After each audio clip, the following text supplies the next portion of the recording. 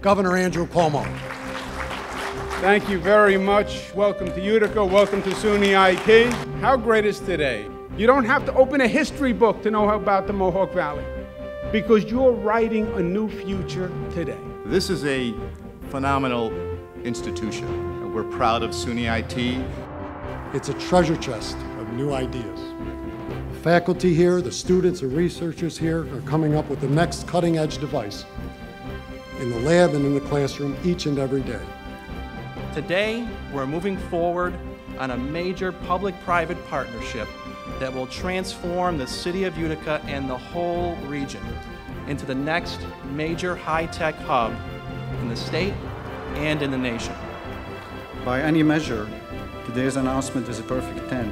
When we bring innovation, education, and commercialization together in partnerships, that we can really see good results. It is my honor and privilege on behalf of the Governor to announce that today we're unveiling an agreement to create Nano Utica, which will include $1.5 billion investment and an additional 1,000 jobs from 6 major tech companies. I am not a nano expert, but I can tell you this, it works.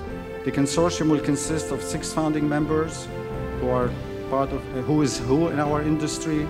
This is literally an investment in SUNYIT, and it will remain in SUNYIT. To bring back the new in New York. It's not about yesterday, it's about tomorrow.